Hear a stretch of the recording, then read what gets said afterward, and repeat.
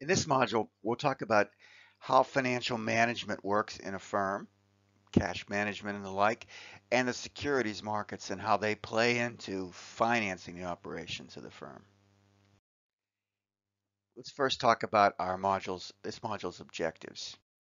In this module, we'll talk about some common methods of managing current assets and liabilities, cash accounts, inventory, and the like, while identifying how those are financed through current liabilities, things that are short-term payables and bills and that sort of thing. We'll summarize the importance of long-term assets and the capital budgeting process, the process you use to decide whether or not to buy large capital items like machinery or equipment, real estate.